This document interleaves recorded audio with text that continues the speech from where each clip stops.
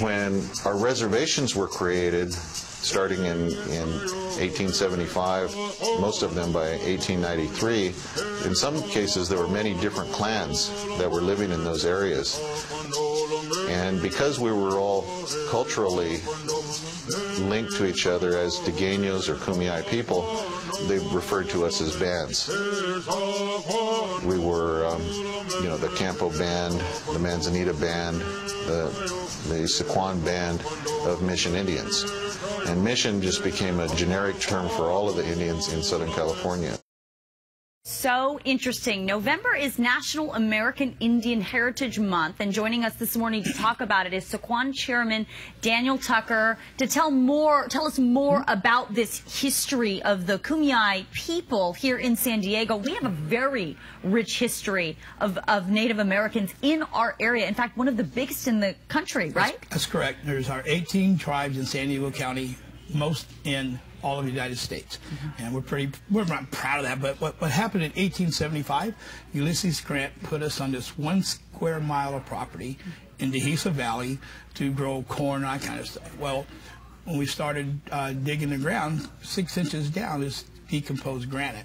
So we could not really plant anything there, so we had to move on.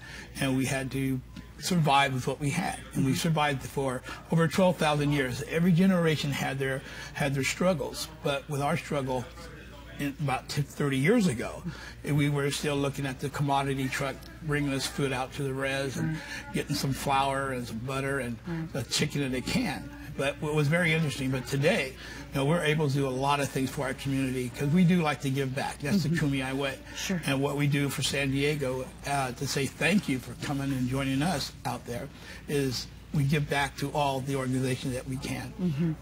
Alpha Project, Diabetes, Rabies Children's Hospital, all the important things for our community, all of San Diego, to be a community well-being with all of us who are here. Right. Well, this documentary that you guys did last year called Our People, Our Culture, Our History really tells the story of the Kumeyaay people through the voices of the ancestors and the people who still remain to this day. And by the way, congratulations on your Emmy win for it. That was so exciting. We went up there.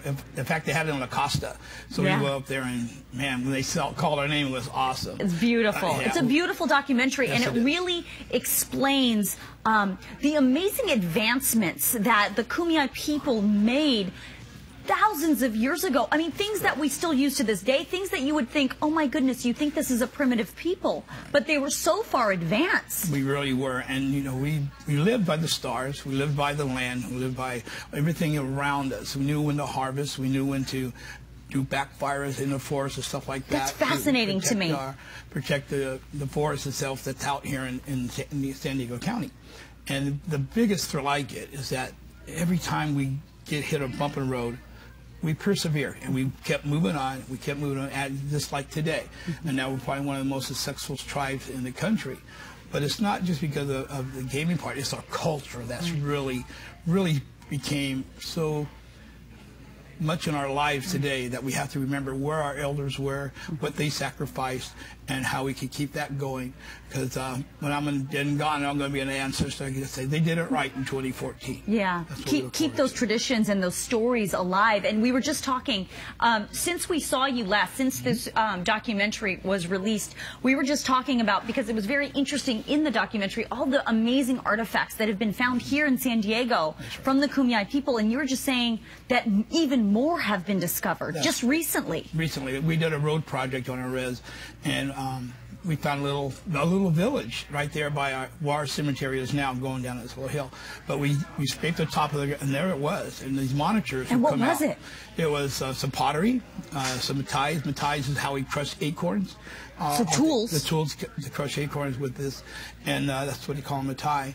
But in this, we found a lot of pottery, a lot of burnt sacrifice things. Like when the tribes had ceremonies, they would, we go down far enough, and they say, oh my, we can't touch that because that's probably one of our a burial, could have been a burial ground, whatever they had. So it's exciting finding these things because they still are there in all of San Diego County, not just under Sycuan. Well, Chairman Tucker, thank you so much for coming in and giving us a little bit more insight into the history of the Kumeyaay people here in San Diego. Of course, you guys are a huge part of our community, and anytime you want to come back, we would love to hear from you. Love to come here. It's really been fun. Well, thank you so much. Thank you.